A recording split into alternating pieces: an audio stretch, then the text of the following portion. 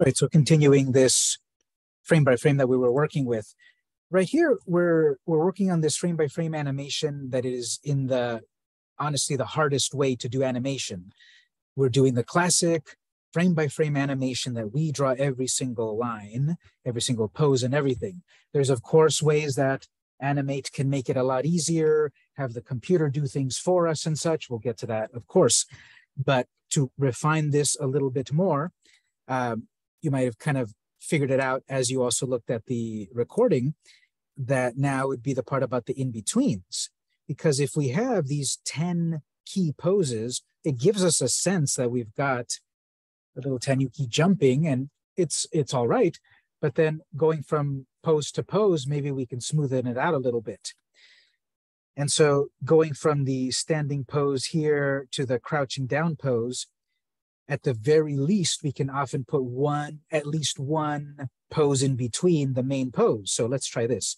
Somewhere between the first keyframe and the second keyframe, so between frame 1 and 25, somewhere there I would want to then make a little bit of a change so that it's not suddenly regular pose down to crouch. We want to do a little bit of movement. So again, as a beginner, just what specific frame, what frame number to put it in, it's not a big concern as a beginner. But I'm going to say on frame 15, a blank keyframe. So that's F7 on frame 15 of the character layer, F7. So then obviously here it blanks out, gives you a blank frame to start to draw. Now, I'm going to start to introduce this instead to get more powerful. Instead of a blank keyframe to start a brand new animation pose, I'm going to do F6 to copy my previous drawing and introduce this brand new way to manipulate your drawings, asset warp tool.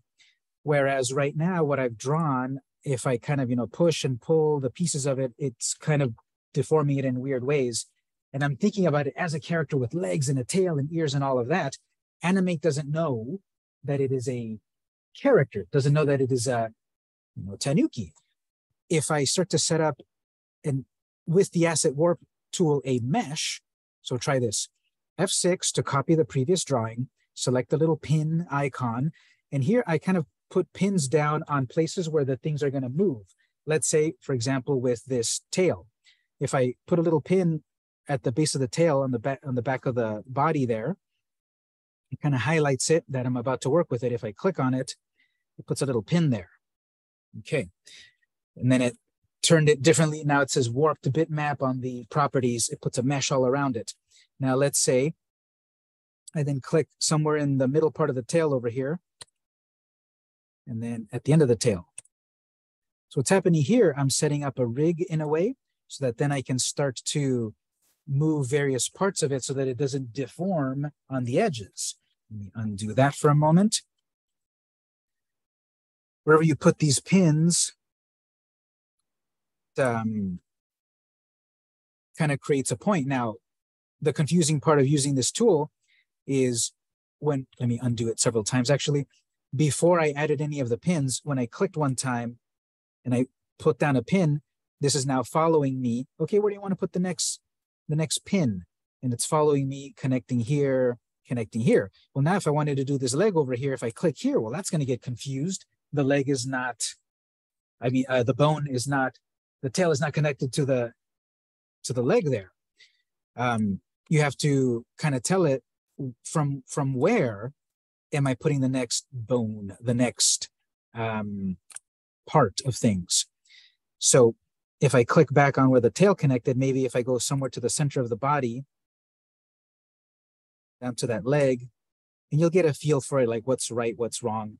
You'll get a feel of it as you kind of work with this. But I'm putting these various points so that when I start to drag the leg, instead of redrawing it, and this takes practice, but now when I drew the leg here as a little crouch and I set up bones in this way, when it does the jump part, I'll have that leg stretched out in that way instead of having to redraw it. I have this tail set up if I fully manipulate it, I would be able to do the tail in a way that looks that I'm manipulating it properly. Obviously, I have to put a pin in the part of the tail where there's that curve so that when I move it around, it doesn't look like that. This again is a lot of practice. So definitely that undo is going to be helpful. Back that up a couple of times. I'm still kind of at the point where I'm rigging it, where I'm putting the parts where things will kind of rotate from, where things will angle from. And depending how you drew the character, it may be easy, it may not be easy. It's just thinking in a completely different perspective than just a drawing as a blob of something. And how you drew it, it may be then easy to work with it or not. Onion skinning, because it's now going to go from first pose, standing, third pose, crouching, something in between. Trying to move the head down. I had to set up my mesh for warping. Again, I'm showing this the long way, the difficult way. When we started at the beginning of the day, we drew everything by hand. Now, what if I had shown you this at the very, very, very beginning? We might have gotten a different result, sure. But maybe I'm showing you this and tempting you, I want to keep doing this. I want to keep practicing this at home or in the lab time and so forth. Because what if we did set this up from the very beginning with a fully rigged character here? Event here on this key pose, okay, how am I gonna, on this in-between pose, I had my key poses, standing, then crouching. Now in between, I've got to think of a pose here. So with onion skinning on, let's see, how can I manipulate this? So the tail's eventually gonna go up. I probably need a bone in between. And this is also the feel of it about how did I add it all the very first time. So the tail is up, then it's gonna come down a bit. So moving it down, the body's gonna come down a little bit. Legs are gonna crouch a little bit over here, stretching out over here a little bit. Tilt back a little. Go from here to here to here. In between poses. For the cartooniness of it, okay, outside of the drawing, maybe I'm going to do the sort of the, you know, the swish lines and such. Give it even more of a sense of a quick movement in between these other movements. Finding this brand new thing I'm showing of the mesh tool, asset warp tool.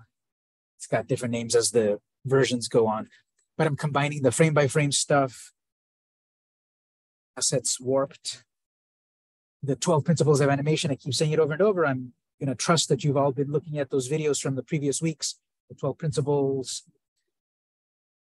And this is a big one here, where now it's from 25 to 30. Well, that's a big change looking back. Here's where I do the time saver. I could take back that previous frame 15, where it was first moving downwards. It's going to come back up. What if I take this pose again, this time then change these motion lines?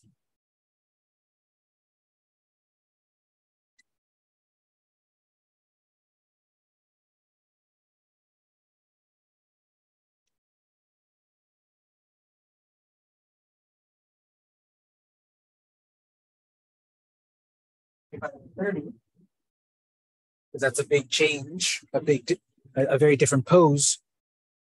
So right click, copy that frame in between this keyframe and this keyframe, somewhere in between there. Just overwrite.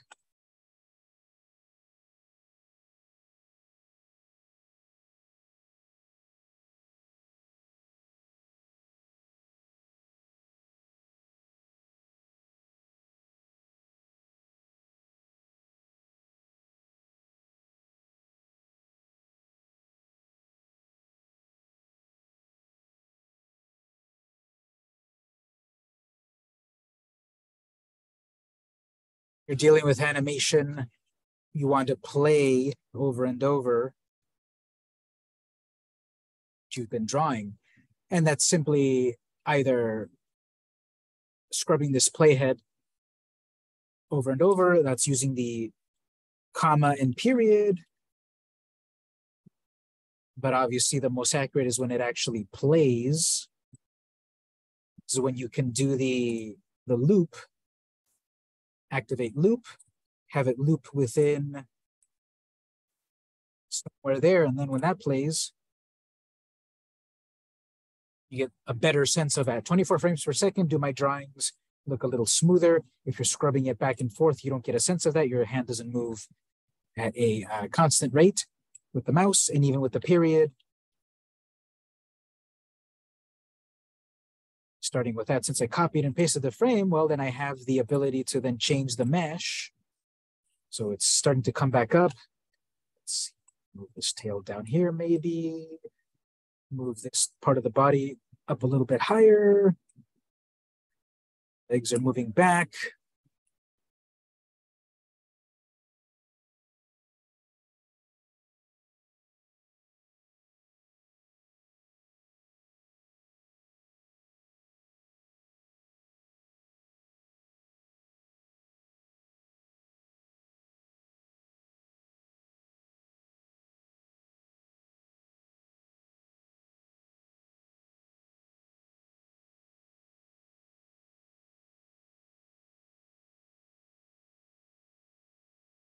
So looking back, looking forward, I probably don't need any.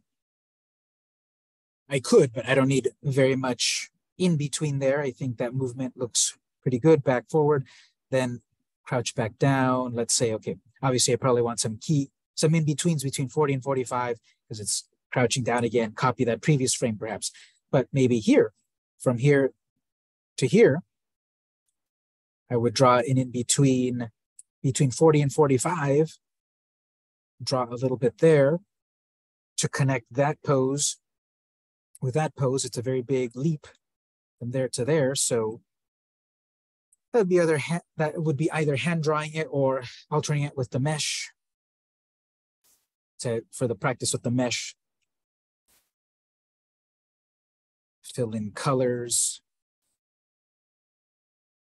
I need to go back to my previous frame where I had my inner color, so grab that color.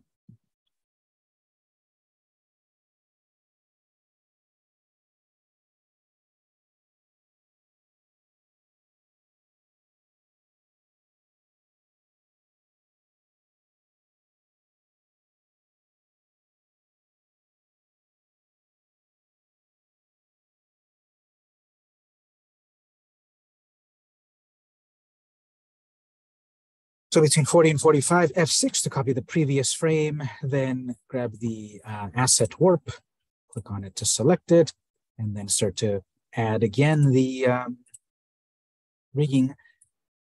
Now, this is a very cool tool, of course, but the complication of it is you might think, well, I'll just add a whole bunch of possible places where everything's going to move. And you could, but then the problem gets more points to warp, more memory, more processing power, etc. Software like Animate and all of these engines and such, they definitely work better when you've got better computers, more RAM, better CPU, all of that stuff. So when is it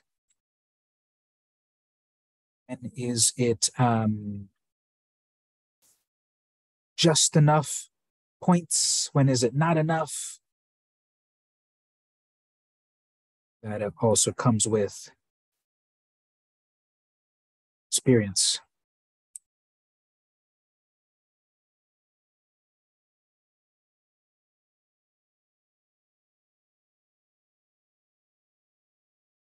To refine that, of course, this is all version 1.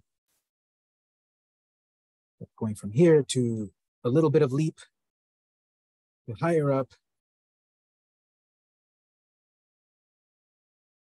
for the in-between, for the smoothness of it.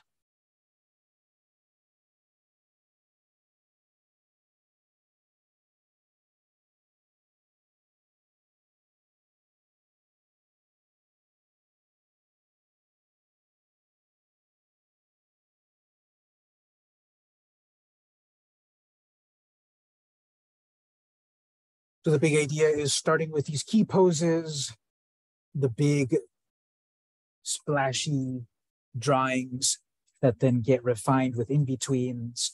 Obviously still very messy. This is a version 0.001. And then I refine it more and more and more and more in practice. It's even better and better. But we're getting to the end of things today. So I'm going to end the recorder at this point. If you want to stay for a little bit of lab time, I can stay until 3. Then I have to get to my other class. And then if not, we've also got more to learn and practice on Wednesday. And then on Wednesday, we can do lab until 3:30. If you got the software at home, practice at home. Now, all of this is coming from the week 5 resources, that very first Kita Morpher Studio. Play it with sound when you can. There's another version of 9 minutes with just another perspective on the same sort of thing. I've got a couple of videos here that go into more of the asset warp tool. These are straight from Adobe. Check those out too. We'll do a little bit more on Wednesday with it. This is all related here. This is an even more complex way to fully create a character with bones and such. And audio that will also look on Wednesday. So this week's all about, based on these plus more things, to just practice more animation. No homework this week. And there'll be some extra credit that we'll put on Canvas.